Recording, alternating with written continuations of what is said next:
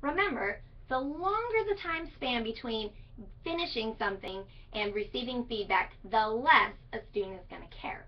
So we have this problem where we ask students to do work and to turn it in, and no matter how quick we are to get them feedback, there's still that gap of time where students are emotionally detached from their work. So when they get the feedback back, number one, they feel like they're done. They're done, they turned it in. You give them feedback like, what, you want me to go back and do this? But I was done. There's your first problem. And then the second problem is, of course, there's just been a span of time and they've moved on and they're thinking about something else. So to be really impactful with our feedback, we want to try and get it in the middle of the process, before they turn it in.